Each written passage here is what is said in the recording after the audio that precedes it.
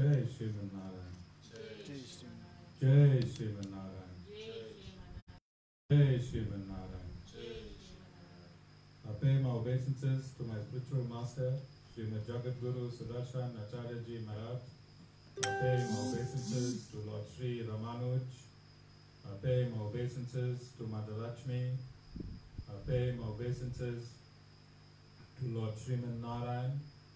I pay my obeisances to the Purva Acharyas. I pay my obeisances to the 12 Alvars of the Sri Ramanuj Sampradaya.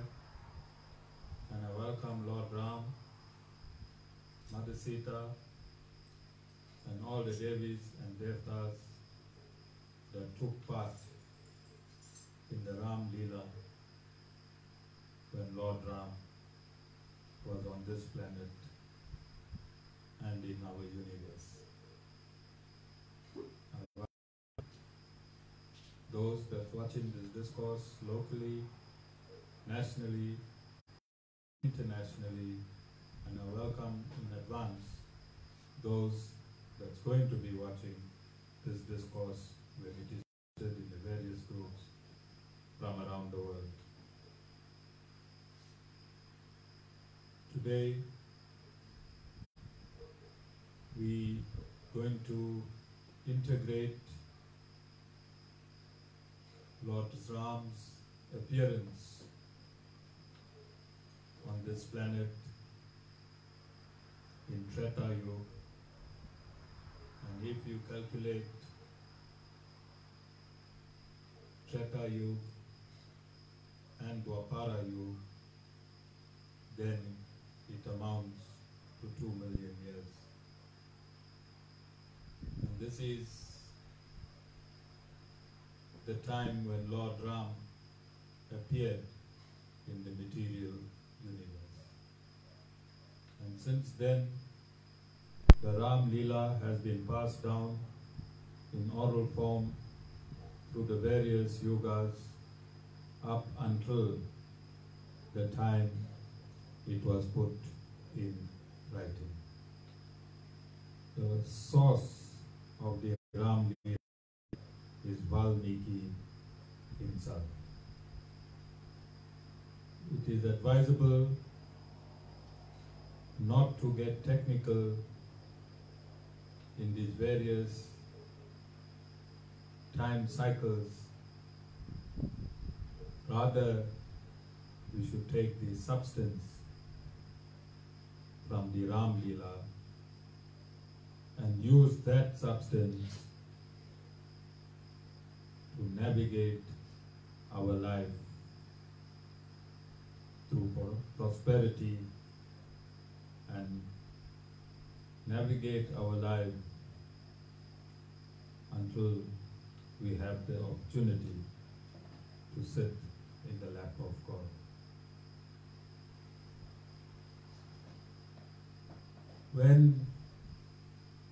And I'm noticing when I surf through the internet or through Facebook and in the various groups,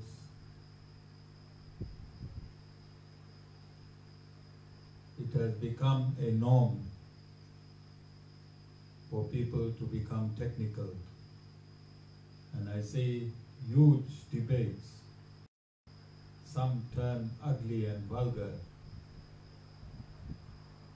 when they try to interpret the Vedas technically. The Vedas are not meant to be investigated technically. The Vedas are there for you to realize it. And in order to realize the Vedas, you have to submit yourself through rigorous disciplines before the Vedas get endowed to you. The Vedas, in its very nature, is the essence of the Supreme Personality of Godhead.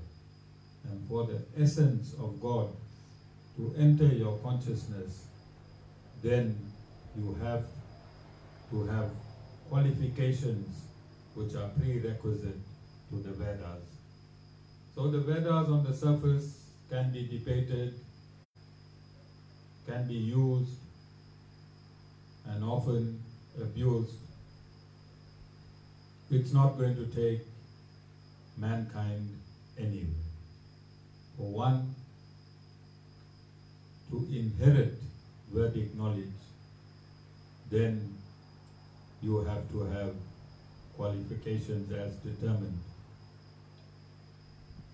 by the Supreme Lord himself. And Lord Sriman Narayan, in his form as Lord Sri Krishna, as just over 5,000 years ago, has instructed those that want transcendental knowledge to be endowed to them has to submit to a bona fide spiritual master. Then they have to serve the bona fide spiritual master and his institutions. And then they can ask their questions in a submissive manner. These are absolute avenues of attaining Vedic knowledge. There is no other way you can understand the Vedas. It will always be a mystery because the Vedas is encrypted, and this Vedas can be decoded through realization only. The Vedas can be decoded through realization only. So Lord Raam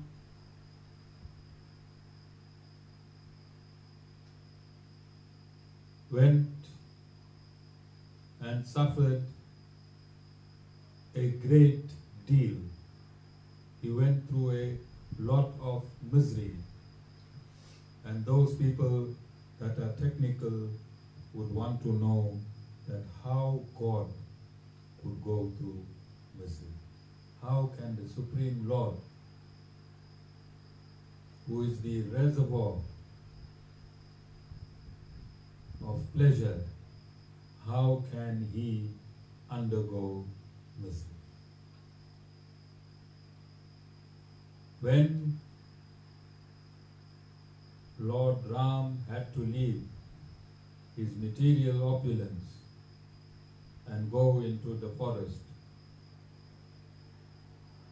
he showed no emotion. He showed absolutely no emotion, where he had to relinquish material opulence, he had to relinquish his throne as a king, he had to relinquish his kingdom and to go and live in a forest with wild animals, with lions, with tigers, with beasts, and with rakshas. He showed absolutely no emotion. And if you read the VALMIKI RAMAYAN, when Mother Sita was captured, Lord Raam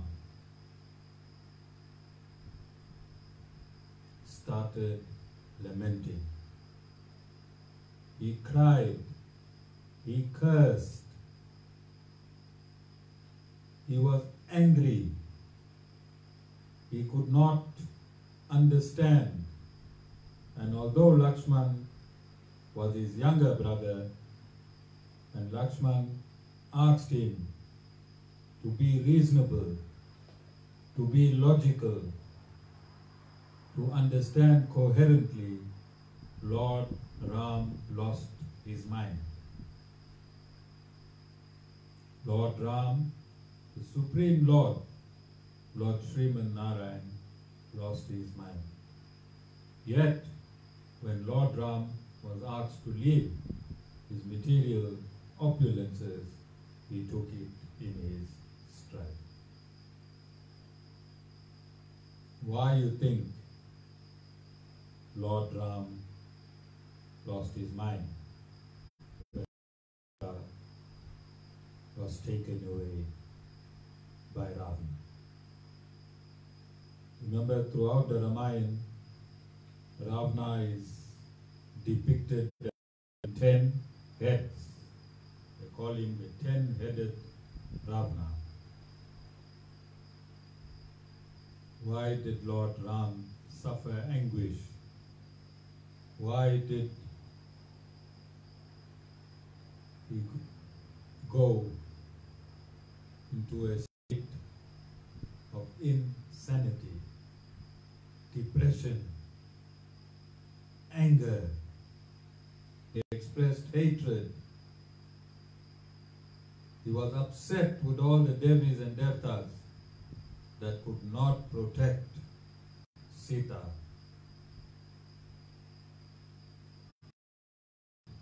Lord Raam go into this state.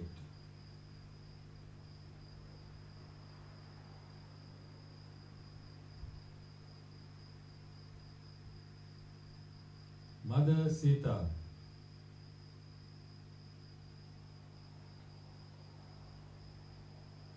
is part and parcel of Lord Raam. Lord Raam exists in a dimension and he is equal to all. And all means all living entities. Whatever love and compassion he has for Mother Sita, he has the same love and compassion for every soul that exists in this infinite number of universes. The same love, the same anguish, the same anger, the same despair Lord Raam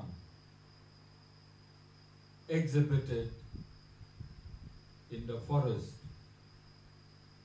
when Mother Sita was captured by Ravana. Lord Sriman Narayan expresses the same despair, the same depression, the same anger when he loses us to the 10-headed Ravana. And the 10-headed Ravana is our 10 senses. And when we get lost, when our 10 senses take us away from Lord Sriman Narayan, that is how he laments. That is how he cries. That is how he beats his chest. And that is how he feels.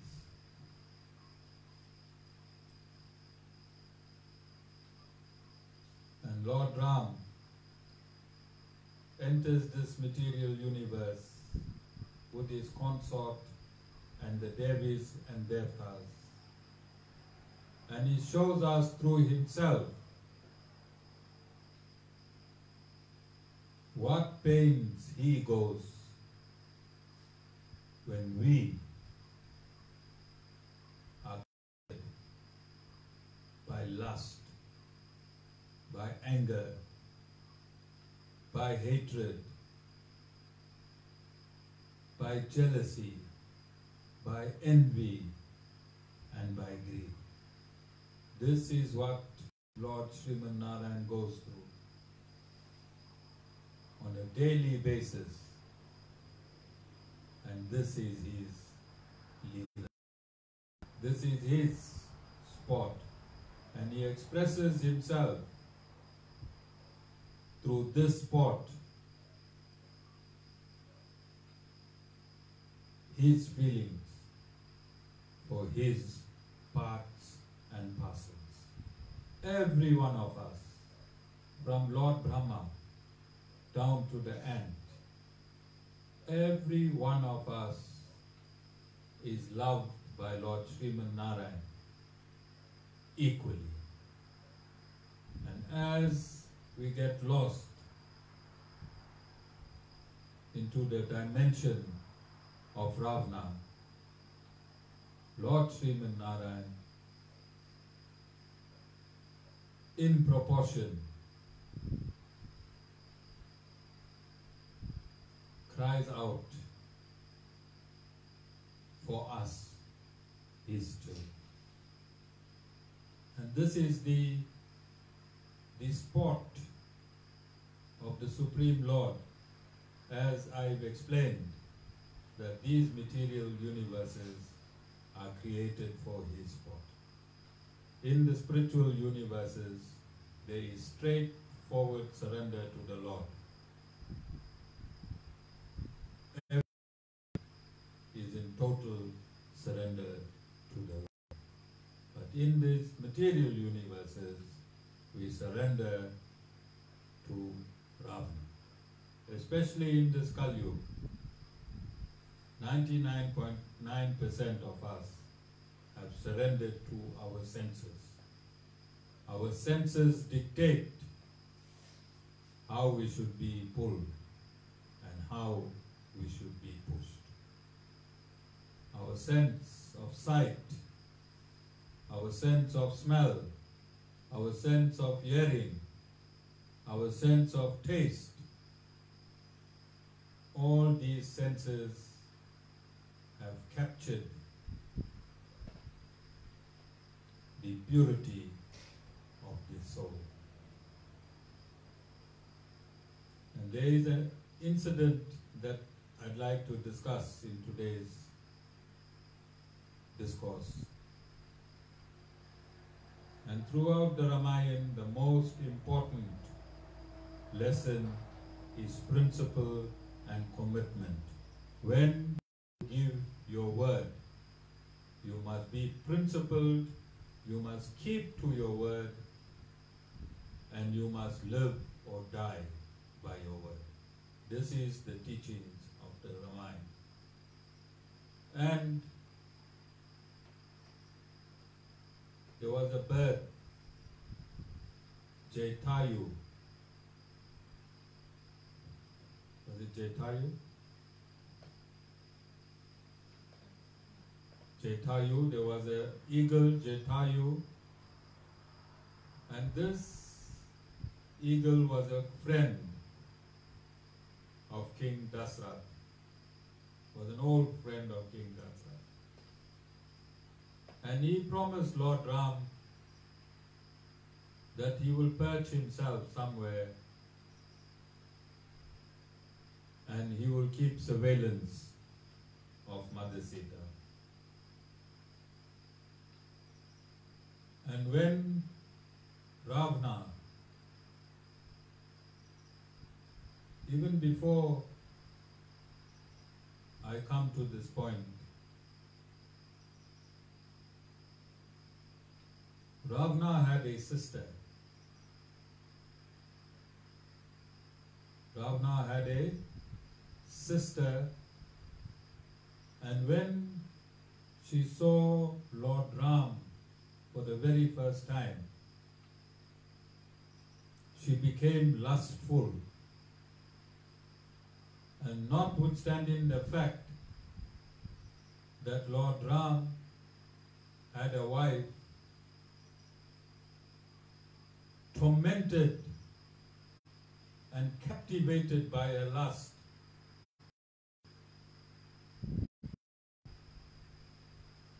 she wanted Lord Raam by force.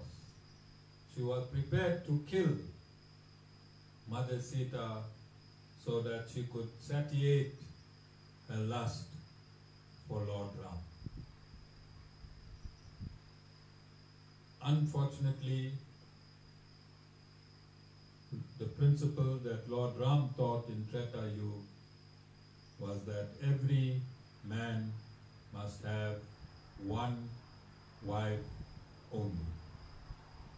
Yes? God said how many wives you must have? one only. This way, how many wives? One. Charles, how many wives? And how many you got? And Lord Raam said? One. And in keeping this principle, he did not allow Ravana's sister an opportunity, and she brought an army for Lord Raam, and this army was vanquished. And then she went and she lied to her brother, and her brother, having the same lustful personality, when the sister described how beautiful Mother Sita is, then lust went into his mind, and captivated by lust, although he sought counsel, lust overcame him, and he went and he abducted Mother Sita. And this is what Lord Raam is teaching us. This is what Lord Raam is teaching us. And this is why he lamented and he cried, because Mother Sita personifies all the living entities in the various universes. And Ravana personifies lust, anger, hatred, jealousy. And when these enemies captures an innocent soul, it is then that the Lord laments for these captured pure souls. So it was at this point when Ravana was capturing Mother Sita,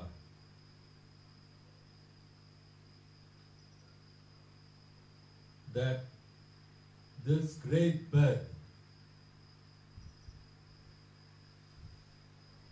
attacked the chariot. Ravana had a chariot that should travel through the air. Ravana had a chariot that should travel through the air. And this bird fought valiantly. And Ravana cut off its wings and its talons. And this bird was lying on the floor. And Ravana captured Mother Sita and took her to Lanka. And when Lord Raam found this huge eagle with its wings torn apart and its talons ripped apart,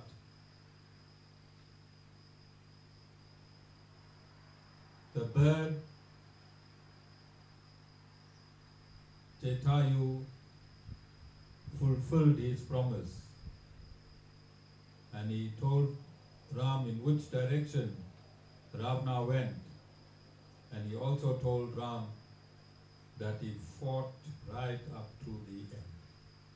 He fought right up to, he was an old bird and Ravana was young.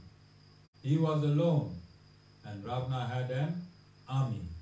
But the bird kept up to its principle and it kept up to its word.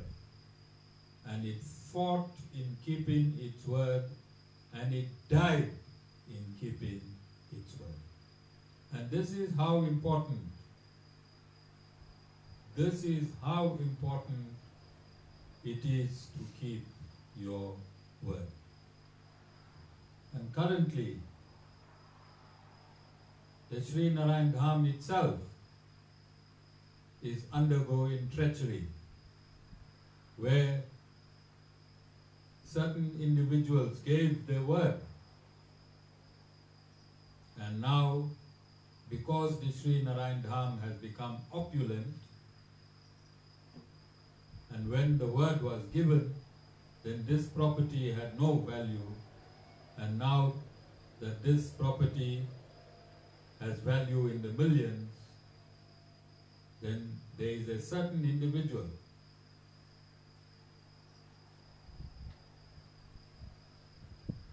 that has slipped in the domain of Ravana, and now he is changing his word. We are going to continue living within the principles and the parameters of the Vedic injunctions. We are going to leave this episode at the holy feet of the Supreme Personality of Godhead, Lord Sriman Narayan. The Sri Narayan Dham is going to continue functioning for the purpose it was created, and that is to disseminate Vedic knowledge to the Western world timelessly.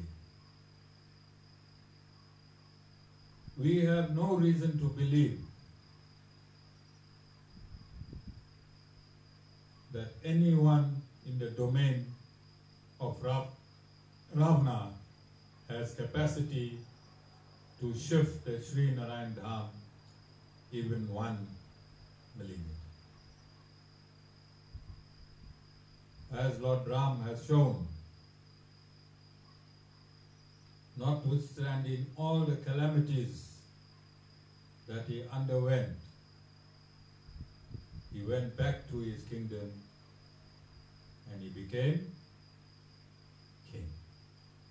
And notwithstanding all the calamities that the Sri Narayan Dham is going to undergo, we have absolute faith that the Sri Narayan Dham will remain intact. Jai Shri Narayan.